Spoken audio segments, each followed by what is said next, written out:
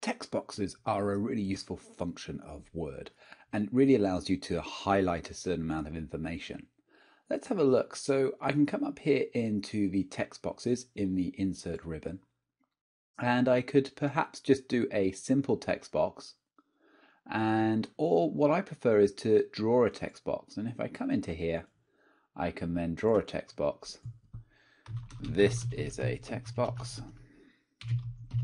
I can of course resize it so it's just like a shape with those little white dots. I can rotate it with that green icon up there.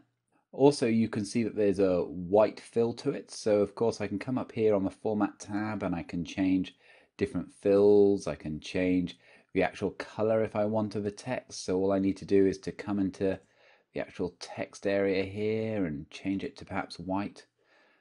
And then also, in the same way we looked at the wrapping for shapes, we can change the wrapping here, and I could have it perhaps position it in line with top left or in the center, in the very center of the entire page. So lots of different options.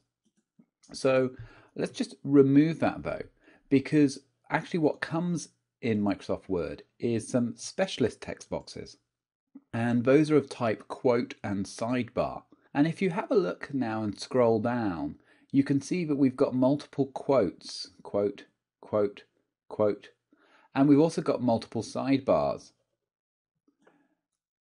Let's have a look at one particular type of quote perhaps. So here we go. Let's just use the contrast quote. I can see it's pretty bold, so I'm going to put that in. There we go. And then the idea is that you would put in a quote from the document or an interesting point, something you want to highlight. So for example, it could be a quote of something someone says, it could be a reference. Let me perhaps just scroll down, select this text here, copy it, and then in this content, just paste it. Oh, not quite right there. I just need to select the old text here.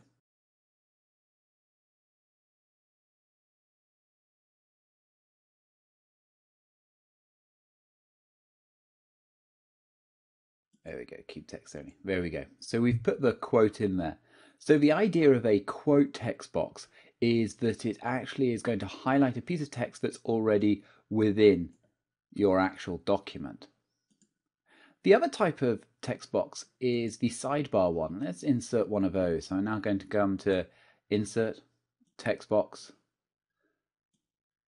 And should we use the same style? So this one actually goes into the header, but I've also got one that goes to the left of the page. So let's put one in the header.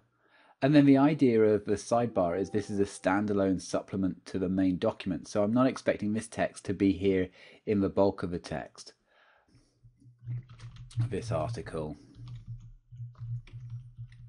was written blah de blah. So there we go. So an introduction to text boxes. You can just draw a normal text box and rearrange it as you would with any shape. But also note that we now have some specialist text boxes that are provided with Word, that for a quote and that for the sidebar. And it really does enrich the look and feel of your document. You can see that this document now is graphically very appealing. Give it a go.